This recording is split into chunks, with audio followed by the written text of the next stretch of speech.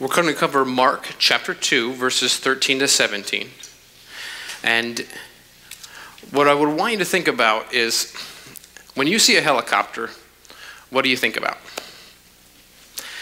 When you think of the image of a helicopter, what comes to mind? Well, in 1987, in July 17th of 1987, there was a group of children from a Baptist church in a camp in Texas, and they were beginning to prepare to leave the camp because it was flooding season. And as they began to leave in their bus to try and get back home, they got up to a river that was overflooded. The bus driver decided to go over the bridge.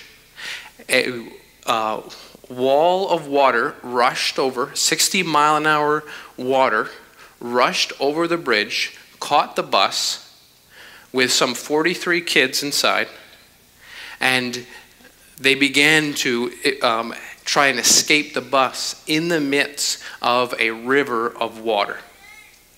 And as they did so, they would get out and the river would sweep them away. And many of them would cling to trees. They would cling to trees in the midst of a overflown river going 60-mile-an-hour water going by. Helicopters were called in to try and air vac and deliver and save these kids out of trees.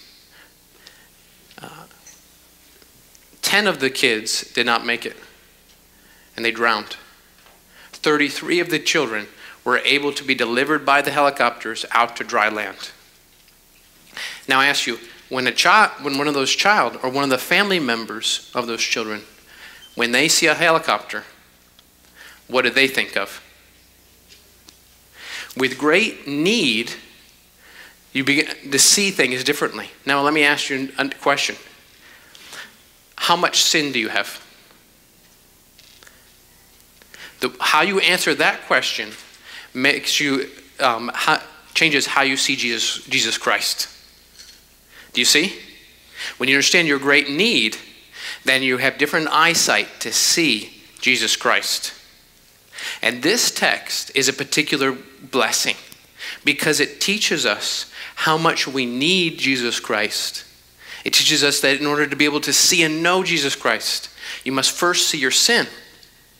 The more you see your sin, the more you will love Jesus Christ.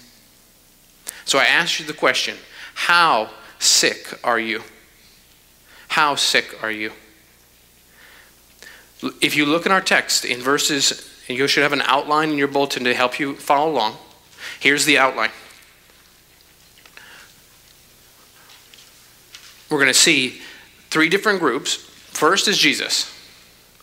And we'll see Jesus first come to the sinners in verses 13 to 15. Verses 13 to 15, we see Jesus calling sinners to follow him. And then in verses 16 to 17, we see Jesus calls the sinners, not the self-righteous. He calls sinners, not the self-righteous. So in verses 13 to 15, we'll see those who acknowledge their sin. In verses 16 to 17, we'll see those who do not. Everybody is in one of 2 camps. Either you're a humble sinner or you're a self-righteous sinner.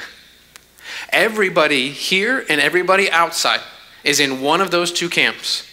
And your understanding of who Jesus is based on that. So are you a humble sinner or are you a self-righteous sinner? Let's look and see the beauty of our Savior as he confronts various sinners in this text. So first, the context. Look with me and we'll skim through the book of Mark to remember where Jesus is in the context, okay? If you flip to chapter 1 in Mark, and you begin to see how is Jesus introduced and how is he come across in this story of the gospel according to Mark. And if you see in verses 2 and 3, Mark brings the Old Testament to bear to say who Jesus is, that he is the Lord, and that John the Baptist was preparing his way, preparing the way for Yahweh. And it was Jesus, and John the Baptist testifies. We see in verses 9 to 11, Jesus is drawn out into the wilderness and into 12 and 13. At Jesus' baptism, the Trinity testifies. And then when Jesus is driven into the wilderness, even Satan has to testify that he's been defeated by Jesus Christ. In verses 14 to 15, we see the message summarized of Jesus, that he preaches that you must repent and believe. And then in verses 16 to 20, he begins to call followers to his side. In verses 21 to 28, Jesus goes to a synagogue and he has power over demons. In verses 29 to 31, he has power over sickness. And then in chapter 1, verse 38, he says his purpose. He says, "Let us go into the next towns, that I might preach there also, because for this purpose I have come." And he was preaching in their synagogues throughout all Galilee and casting out demons. In verses 40 to 45, we see him healing and saving a leper. And then we're in chapter 2, in verses 1 to 13, 1 to 12, we see that Jesus forgives sin for those who have faith in him. Now we come up to verses 13 to 17, and what do we see? But we see who Jesus forgives of sin. Who he forgives of sin is the humble sinner. Read with me in verse 13. Then he went again by the sea, and all the multitudes came to him, and he taught them. First, you see, in verse 13, it describes Jesus went out again. Here, likely he's been in the house of Matthew, and he's coming out by the sea. This is the place where Jesus likes to go. Jesus likes to go by the sea because there are many people there. It's a place of commerce. It's a place of activity. It's a place where he can preach and teach and reach many different people. It's a public venue, and it's a place where there's a lot of activity. So he goes out by the sea, and why is he going? He's going because for the same purpose for which he came, to preach. And he's coming to the seaside, and he has someone that he's in particular has in mind to go and reach. What happens is a multitude come to him, and the multitudes have been growing. They have been growing because of the healing ministry of Jesus Christ. He's been growing because, imagine, people talk about health care in the U.S. and maybe they want free health care. Imagine if Jesus is there and he offers free health care instantly on the spot. It'd be worth the wait in line, right? There's a great community wanting to follow him for various reasons. But Jesus is here, and it says at the end of verse 13, and he taught them. And he taught them. You don't have to wonder what Jesus was teaching, because it's summarized in chapter 1, verses 14 and 15. He's preaching about repentance. He's preaching about faith. He's preaching about who he is. And this preaching and healing ministry shows the mercy, compassion of God. It shows his kindness and how he cares for the body and soul. It shows how he's seeking to save others. And as he's making this general call out in the community, likely there's someone listening in. There's someone in particular listening in to Jesus teach and preach. And who is it in verse 14? But a particular person. Look with me. And as he passed by, he saw Levi, the son of Alphaeus, sitting in the tax office. And he said to him, "Follow me." So he arose and followed him. Here Jesus is passing by as if perhaps after his teaching, and he sees Levi, the son of Alphaeus. We know him as Matthew. He writes the first gospel. And here he is sitting at a tax office. Think with me as I remind you, what does it mean culturally? What does it mean for Matthew? Who is Matthew? And what is he doing in this time? Who is Matthew and what is he doing in this time? He is a tax collector. Remember, there are different types of tax collectors in the ancient world. there are three primary categories. There's the Gabai and Mokes. In Mokes, there are greater Mokes and lesser Mokes. So what happens is Rome has taken over Israel, and they set up a tax franchises. And in order to have one of these franchises, you have to have a lot of money in order to purchase them from Rome, and you'll run it. And if you run it, you're called a greater Moke.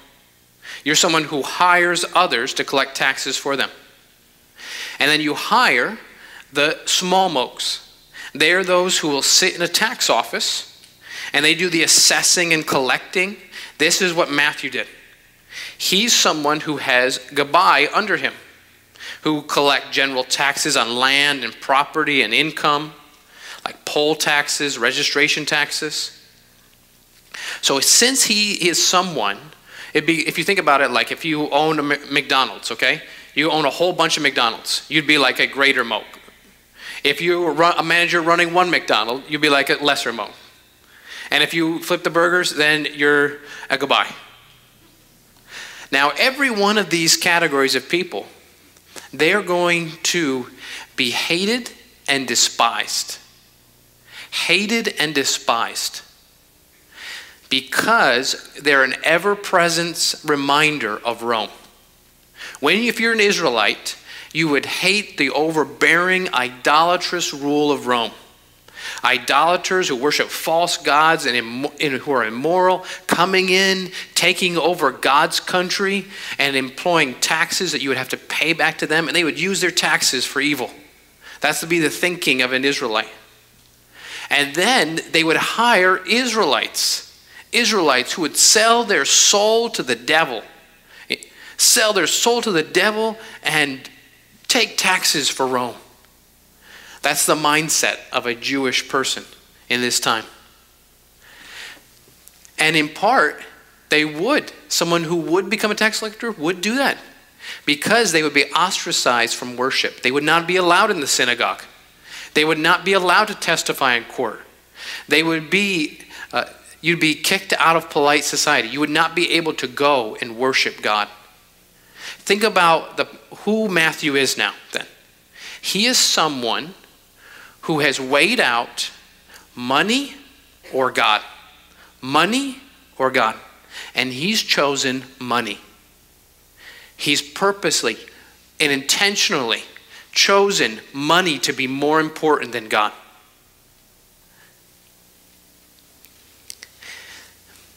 He's someone who has sold his soul for his God. He would receive many insults. He would receive much hatred. As he would stand on his tax booth, the booth would be similar to like an elevated, like this is elevated here.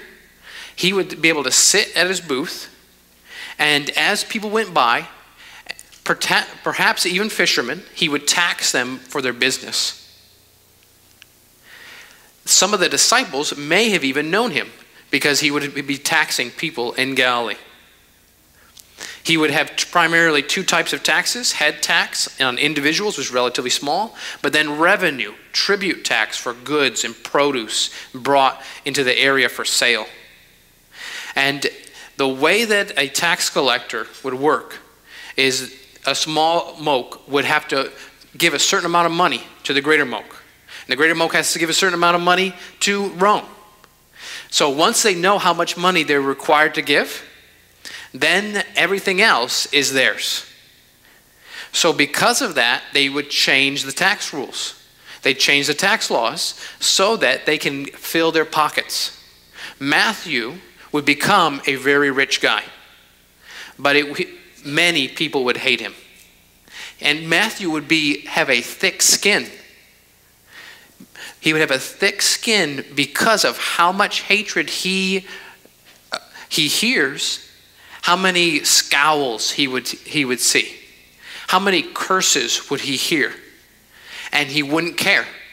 He wouldn't care. He would just gather in more money.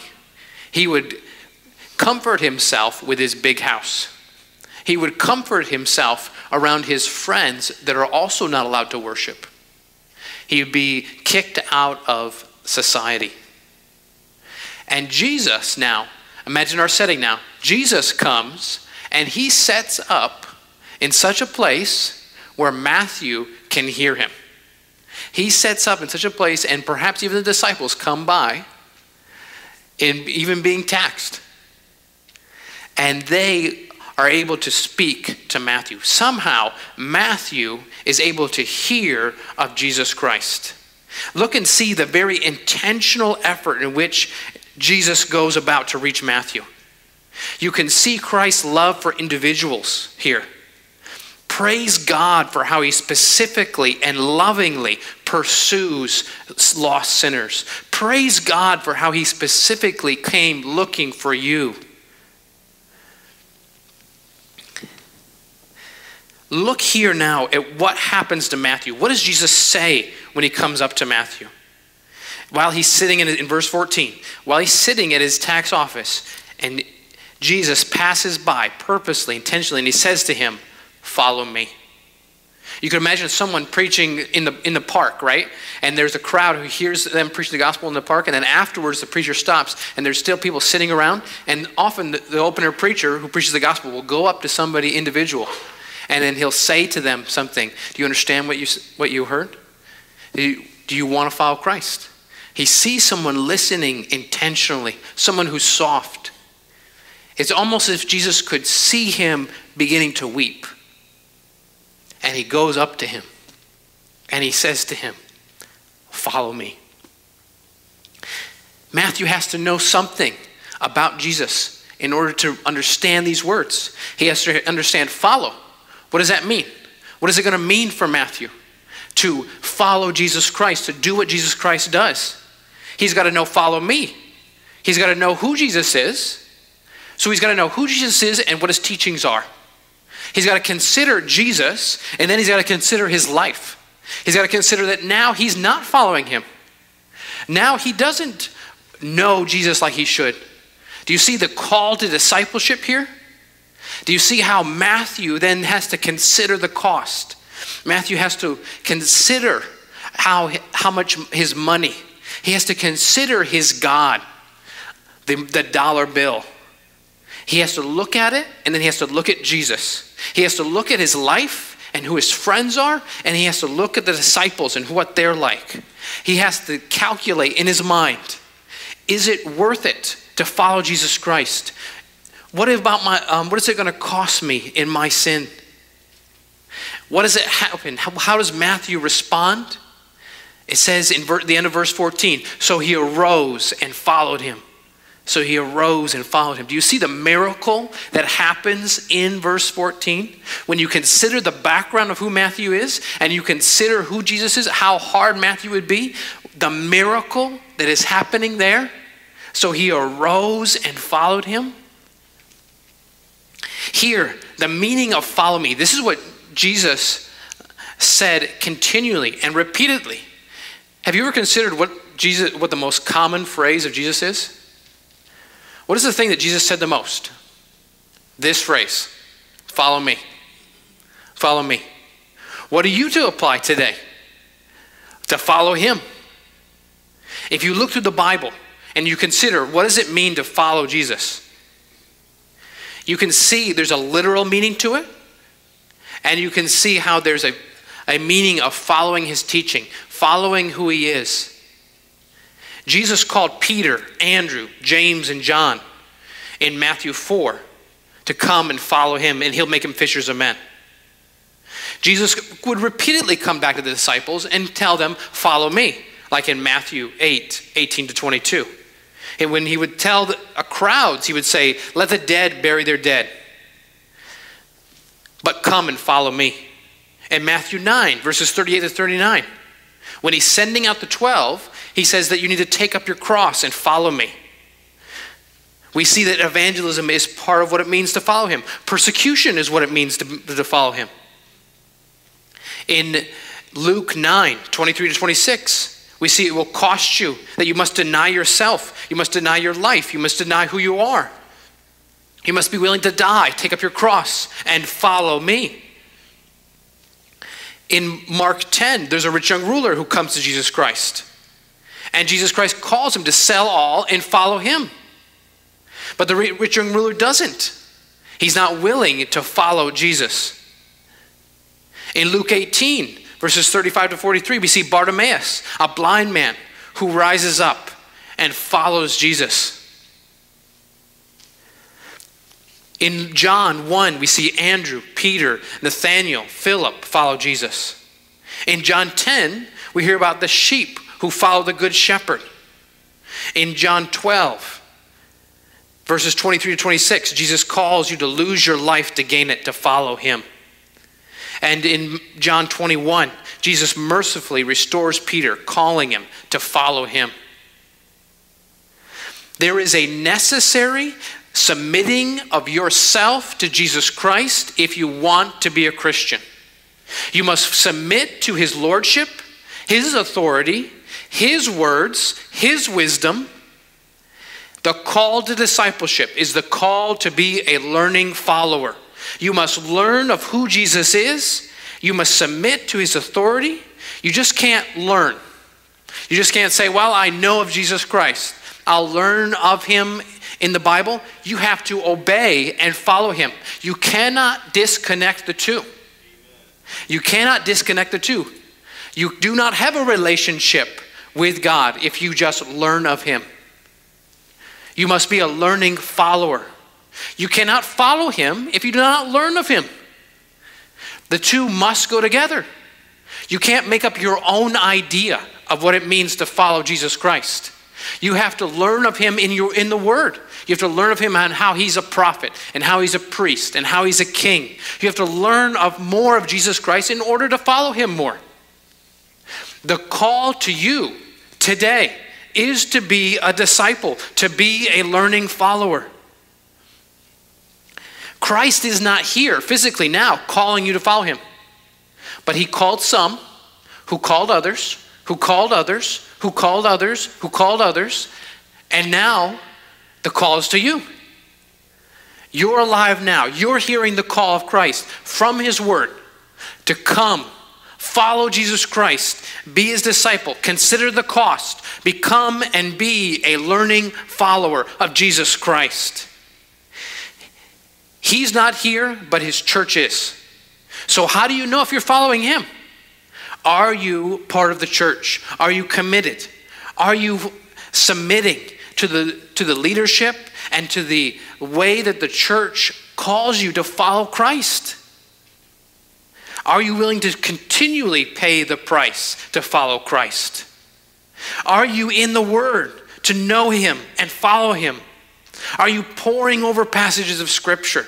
Are you learning of Christ's doctrine and growing in your manner of life? Are you growing in your obedience? That is how you know if you're following Jesus. Do you see the individual nature here of the call to be a Christian? There are many discoveries and decisions and good things to make. I remember there's a Sir James Simpson is the one who discovered chloroform for surgery.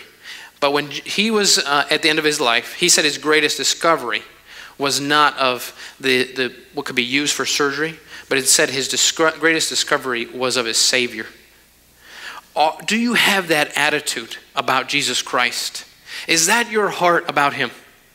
That's what Jesus came up to Matthew to call him to do. With great grace, with great authority. Do you see that? With great grace, he comes to Matthew, the worst sinner in the bunch. With great authority, he says, follow me. Do you have the same call? Yes. Will you obey the same call? Look at how Matthew arose. He didn't have to go home and think about it. But he forsook all, even if it cost him all his money. He was determined. Determined in his cost. As zealously as he followed money, now zealously he'll follow Jesus Christ. It was immediate. He knew what Jesus was saying was true. So he didn't delay. He took immediate action. It was wholehearted in what Matthew did. He didn't try and stay behind with one foot in the world and one foot out. He was wholeheartedly ready to follow Christ. It was exclusive. He wasn't depending on himself, but fully on Christ. Matthew's following was life-changing. It was Christ-directed, and it was lifelong. It would cost him his very life one day. He would be martyred for the faith. Following Jesus Christ for you is the same. You have to forsake sin. You have to be determined. You have to have immediately called to follow Jesus Christ. You have to have this be wholehearted. You have to have an exclusive love for Christ above all else. And all else will look like hatred. You have to have a life change that is radical. You have to have Christ be the focus of your Christianity. You have to have this be lifelong. The call to follow Jesus Christ is not just the call to Matthew 2,000 years ago. It's the call to you right now and continuing. Will you follow Jesus Christ? Look at what happens now in our story in verse 15.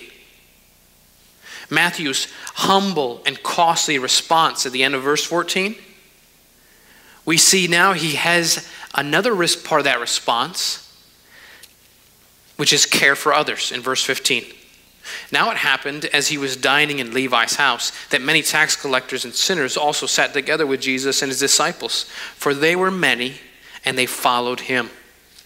For they were many and they followed him. In verse 15 here is a Jewish way of telling the story. It's a phrase to be able to develop what happens next. Now it happened. Next in our story, meanwhile, back at the ranch, he says, as he was dining in Levi's house, that many tax collectors and sinners also sat with Jesus and his disciples. Matthew, since he's ostracized from society, he has friends that are also outside of society. Criminals, prostitutes, other tax collectors, the worst of the worst. Now for us, this is kind of difficult to understand because in the U.S., there is a great push in all of our society to become more and more secular and to have no segment of society that is ostracized. It doesn't matter how wicked and how evil and perverse you are, that sin is fine. That sin is fine. You can see it with homosexuality. The push that there would be no group in society, regardless of what kind of evil thing they do, that they would somehow be ostracized. So for us to understand this, we'd have to go back in time or understand something that's different than our country. Here in Israel, there is much division because there's an acknowledgement of truth, that the Bible is true. But here in the U.S., since we deny that more and more and more, so therefore the foundation of truth is eroded more and more and more. There is no foundation to be able to decide what is right and wrong and to distance yourself from a lifestyle of sin. Instead, we have all sorts of lifestyles of sin mixed together. Here, Jesus goes pursuing those who know that they are estranged from God. They know they're separate from God. They know they can't just come in with their sin and worship God. They know that because of how much of the Bible is around in the community. But Jesus goes searching for them. Matthew goes searching for them now because he's following Jesus. And so Matthew has this idea where they can't come to the synagogue to hear Jesus, where he's teaching and preaching. He knows they may be able to hear him outside, but Matthew's not going to leave that to chance. Matthew's not going to leave it to, he's going to set it up. He's going to set up a lunch at his house. He's going to set up lunch at his house, and it just so happens that Jesus is going to show up. And as they begin to recline and dine around in Levi's house, here the dining here is the same for the reclining. In the ancient Middle East, how you would eat is to be gathered around on like a very low couch. Laying out on a couch, it's kind of a comfortable way. Some of you guys may eat that way in front of the TV, right? Laid out with lots of pillows, and the crumbs go all over the couch, right? You can imagine a similar kind of meal going on where the guys lay out and they begin to talk to one another. And Jesus Christ is here. And who is he here with? It says he's here with tax collectors and sinners. This pursuing of Matthew and Jesus pursuing the sinners shows great hospitality. It shows great love and care. That the Pharisees are not doing this. This is not what is accepted in polite society. You would not eat with someone who was a tax collector and a sinner. Luke tells us that this is a great feast that they're having. Matthew pulled out all the stops. He got the best food. He laid it all out and made sure everybody was comfortable and set up the whole service. In Matthew's mind, this is going to be like a church service where Jesus is then going to be able to teach them about what it means to follow him. We can see, as in these groups, that the tax collectors and the sinners, the tax collectors, remember how in Matthew 5, Jesus says he uses a tax collector as describing as an example of the worst kind of person. That even they love those who love them. The tax collectors, we learn about tax collectors in the Bible, and we see in Matthew 18 that those who continue in sin should be treated as if they're a tax collector, be separated from. In Luke 3, we see tax collectors who follow John the Baptist, and they're called not to steal from the people anymore. Sinners is a term used throughout the Bible, generally, goes with tax collectors. So here in this term could be other general types of sinners who cannot be part of the worship. For example, Peter in Luke 5 called himself a sinful man. In Luke 7, verses 37 to 39, a prostitute is called a sinner. In Luke 19, Zacchaeus was called a sinner. Paul tells us in 1 Timothy 1 that the law is made for sinners. The law is made to show us that we're sinners. Here around Jesus is a mafia of criminals. But there's a revival happening. A revival happening where there are humble sinners coming. How do you know there's a revival happening? Look at what it says. They sat together with Jesus and his disciples. Here, the first time disciples is used in the book of Mark. Those who are following Jesus, Matthew, Peter, James, John, Andrew, sitting with him, and there were many. The house is packed out. Many people. And what does it say about the sinners and the tax collectors? And they followed him. Here we see the heart of the meeting. Here we see that what Jesus is after and what Matthew is after. There is various times of false teaching that people use this verse to be able to justify a false idea of ministry, okay? So one of those would be like a contagious Christian. The idea that you're supposed to make friendships and have those friendships for an extended long period of time in order to win the right to be able to tell them about Jesus.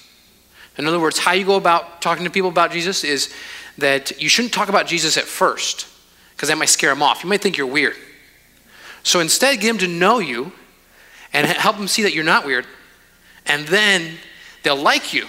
And when they like you, then you can kind of pull out Jesus at a place that's comfortable for them. You see? You can kind of ease it in. That kind of teaching is not what Jesus is doing here. Jesus is here for the first time meeting these people. And what is he doing? He's helping them to follow him. Another type of false understanding of ministry that you base in this text is, you know what? let's go to the nightclubs and tell people we're followers of Jesus. Let's go to the bars and tell people that we're followers of Jesus. And they'll begin to see that we're really not that much different than them. And because we're not that much different than them, we'll kind of ease them into Christianity. It'll be a short step, you know. We don't want to make the step to Christianity so high that they can't get there. So instead, we'll kind of lower the demands of Christianity. And look, Jesus hung out with sinners, didn't he? But that's another twisting of this text. What is Jesus doing?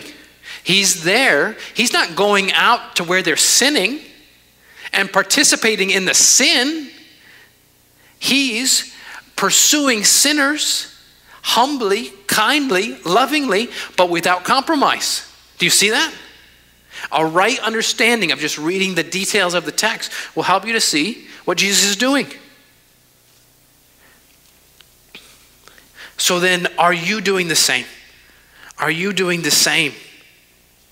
Do you have the same heart as Matthew and Jesus?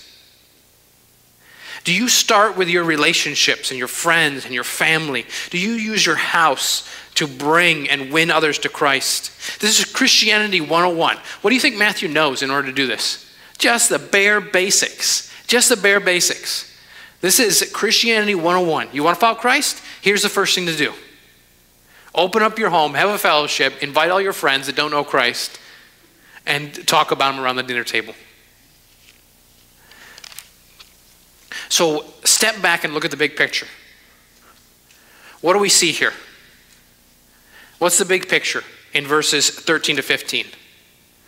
Jesus is pursuing and calling those who see their great sin.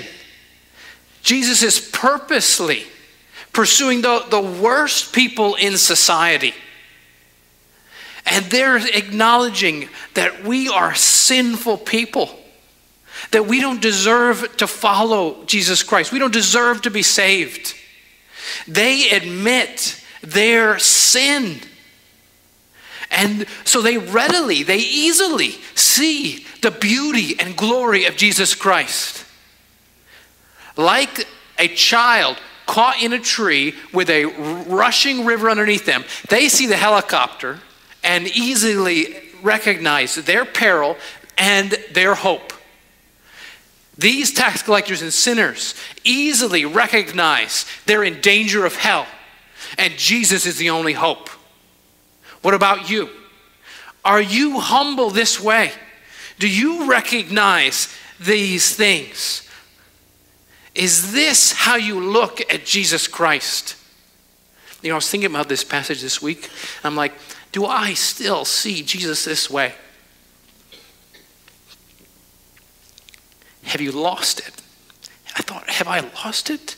Do I still see Jesus this way? Do I still see my sin as an offense to God?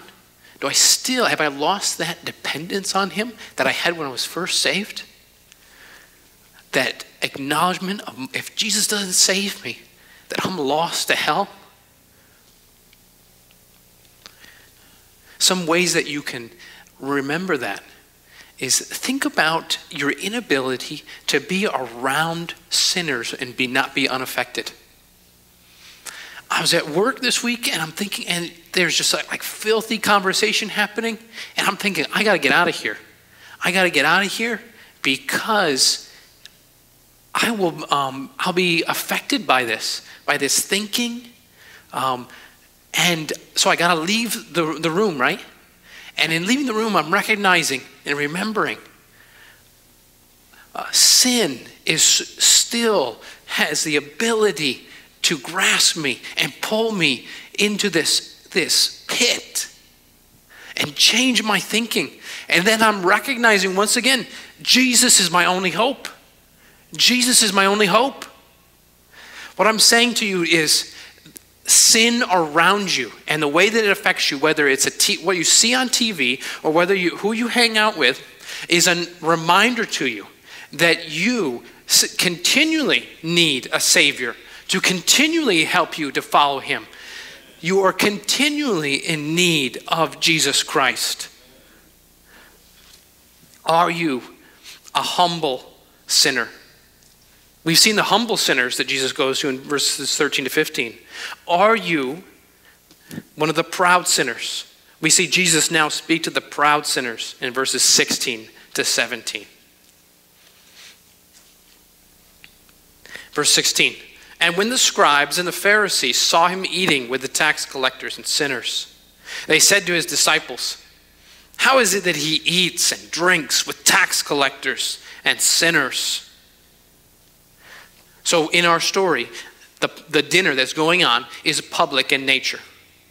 It's kind of like if you were to open up your garage door and you were to have all the dinner in the garage door, and then people in the community would walk by.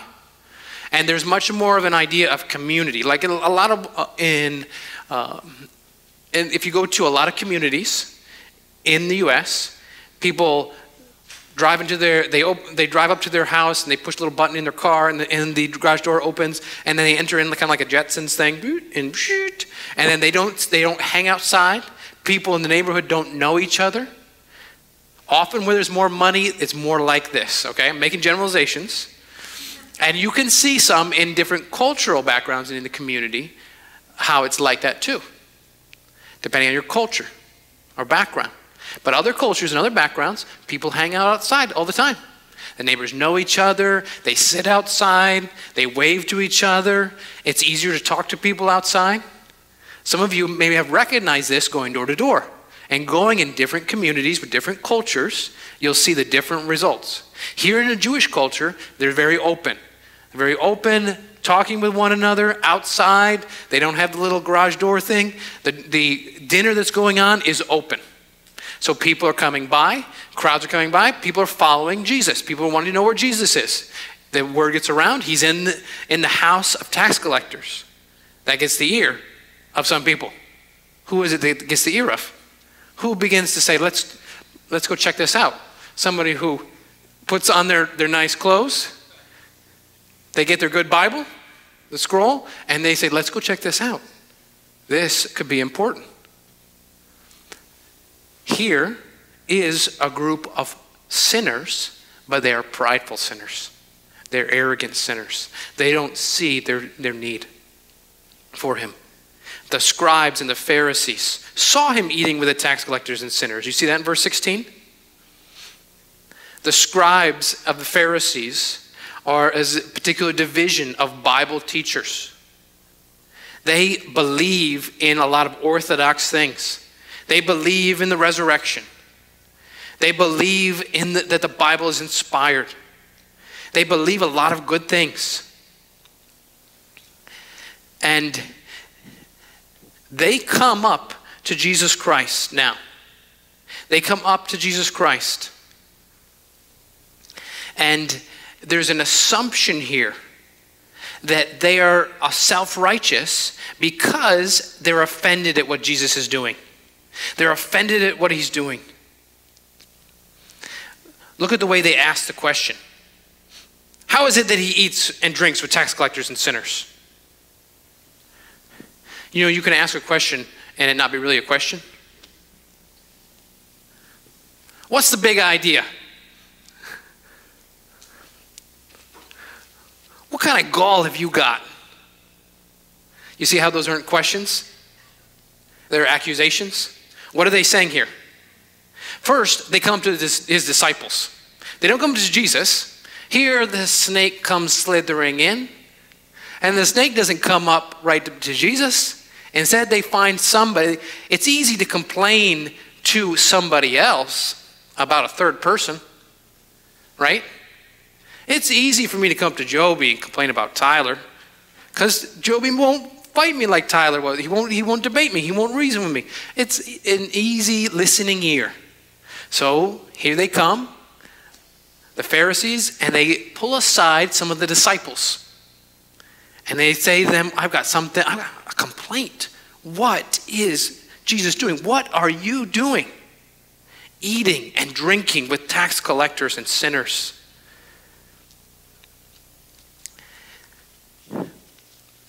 The people here the Pharisees and tax collectors, they don't see their own sin.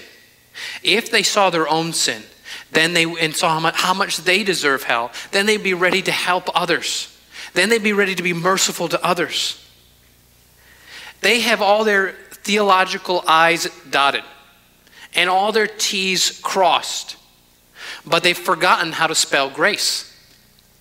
They worked a lot on those I's and those T's, but how to spell grace, I can't remember.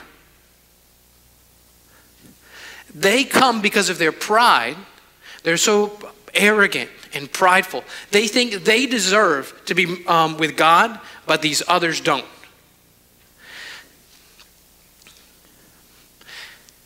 Test your heart. Test your heart. When you see what the evil is happening even in our city, right? Or with Orlando Strong, instead of being Orlando Humble, we have Orlando Strong. Instead of being Orlando, let's repent of our evil and our homosexuality, we have let's celebrate homosexuality. You as a Christian, when you see that, do you respond with only anger? There is something right about having a right anger. But do you only respond with disgust and anger?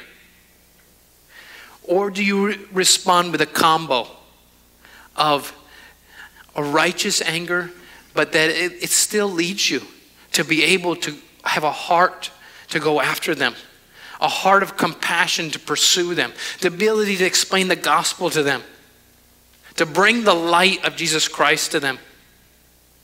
Look, the danger of verse 16 is going to be here. We believe the Bible. We're the ones who hold to the Bible and teach the Bible.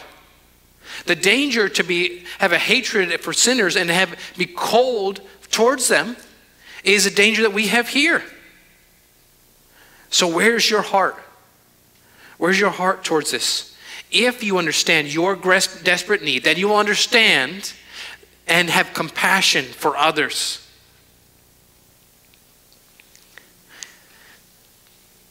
Look here and now in verse 17. When Jesus heard it, he said to them, "Those who are well have no need of a physician, but those who are sick. I did not come to call the righteous, but sinners to repentance." In our story, Jesus is laying around, relaxing, telling about the gospel with those who want to follow him. And something catches his ear, an argument, a fight. And it's as if he stands up and authoritatively, he says out with a loud voice to interrupt the conversation and to say, "Those who are well have no need of a physician, but those that are sick. I did not come to call the righteous, but the sinners to repentance." Do you see the crowd there around him? Stop and look now. This is the most important part of the sermon. This is the most important part of the text. Do you see verse 17? Do you understand it? This is the most important part. Don't miss this. Jesus himself is instructing us and teaching us. There's a particular blessing when Jesus himself explains salvation. That there's a great clarity, a great beauty, and a great joy to understand when Jesus himself explains. What does he say? He says, "Those who are well have no need of a physician, but those that are sick." Here's a truth. Here's a truth that we all know. People that are healthy don't go to the doctor, but people that are sick. This is something that a little kid knows. Since you know this truth, since you know this, shouldn't you know the greater truth? You get what Jesus is saying? Everybody knows this. Everybody knows. If there was only healthy people, doctors will run out of work to do. Everybody knows that. Sick people go to the doctor. Okay then? Jesus is saying, "I am the doctor. I am the physician." Jesus is saying that it is a dangerous spot to be in, where you think you are well. As long as you believe this delusion, you will never be saved. You understand that you can come to church and you can believe, oh yes, I'm a sinner. For all have sinned and fall short of the glory of God. It's easy to be able to acknowledge, oh yeah, I'm a sinner. It's difficult to be able to acknowledge that you're such a sinner to the depth of depravity that you're unable to save yourself, that you have nothing good in yourself. That is rare. That is rare to be able to admit. There once was a farmer who was going to have a wedding for his daughter. He loved that daughter, his only daughter. He loved her so much. He looked forward to the wedding and the wedding feast. And like many farmers do, they have the wedding ceremony and the outdoors under a canopy. And they're going to have the wedding feast outdoors. And as they get on their best clothes and he sees his only daughter getting ready to get ready, and then people are gathering and he's getting ready, one of his pigs comes strolling in, right out of the manure, right out of the mire, right out of the muck, completely filthy, and his pig comes strolling into the wedding ceremony. How does the farmer look at the pig? He says, that pig. And the pig comes running over and begins to bump into his daughter and her bride on her dress. Well, I tell you, how did the story end? The pig did come to the wedding. But he came to the wedding feast. What's the point? The pig thought he was something that he wasn't. The pig thought he was something that he wasn't. He wasn't welcome at the feast. Here's what happens. If you're a self-righteous sinner and you're trying to show up to heaven, you're not going to get in. Do you see how sick you are? How sick are you? Acknowledge your sin. Acknowledge your need for him. Plead with God that he would burn away self-righteousness out of your heart. That he would be gracious to you. It is the grace of God to understand your sin. Many die of cancer every year because they won't be diagnosed. They won't go to the doctor. And they die before it's too late. What about you? The gospel is not for those who believe themselves to be basically good. Jesus didn't come for you if you believe that you are basically good. Jesus says what he came for in verse 17. He said, in the middle of verse 17, he says, I did not come. When Jesus says why he came or his purpose, that's something to really glue your eyes to. That's something to really take note of. Why did Jesus come? Why does he come? He says, I did not come. So what purpose did he come for? He came to call, not to call the righteous, but sinners to repentance. Luke is what the gospel that helps us understand that this is what Jesus said about calling to repentance. This clear, important truth is what Jesus is for. And that's what the church is here for now. Here for this call. So when the homosexual comes, call them to repentance. When the diseased person comes, when the adulterer comes, when the liar comes, when the cheat comes, when the person that you would want to distance yourself from comes, you call them to repentance. You see them and have mercy upon them. Jesus is making you choose between him and your self-righteousness. You cannot have both. This is so difficult for us to remind ourselves of and to see.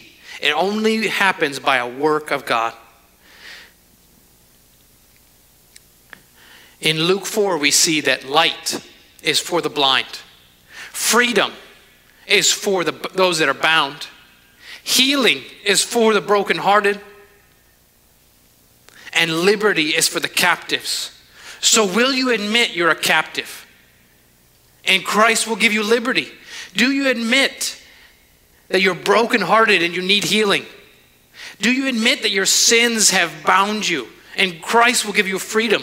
Do you admit that your sin has blinded you and he will give you light? This scripture reveals who Jesus is, as he is the great physician. He's the great doctor. He's the glorious one who comes searching for sick sinners. How does this doctor save? Let me take you to this doctor's office. Walk with me now to the doctor's office of Jesus Christ. Look in Isaiah 53 to close.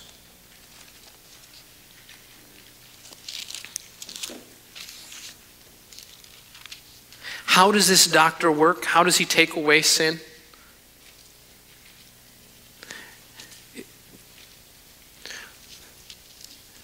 Isaiah 53:3.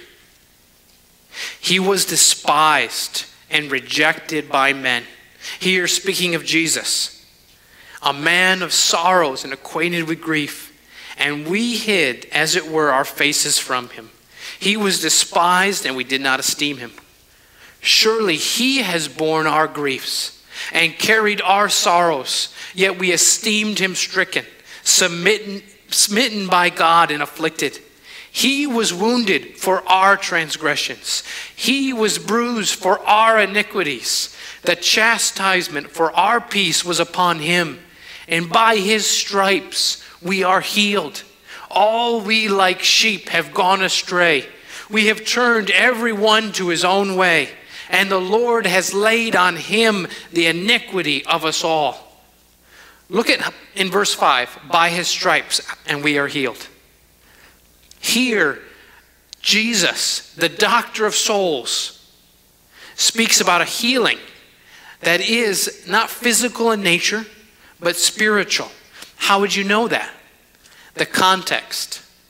Look in verse 5. Wounded for transgressions, bruised for iniquities, chastisement or punishment was upon him for our peace. And so now, his stripes were healed is by the Jewish parallelism, this Jewish figure of speech.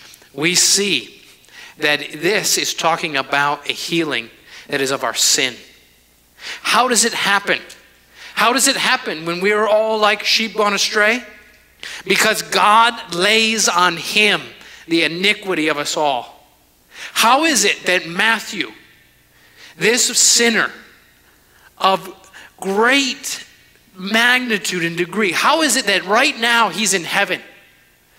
And all of the cheats and all of the lies and all the sexual immorality and all of the friends that he has with prostitutes and criminals, and all the drunkenness, how is it that he's able to praise God in heaven now?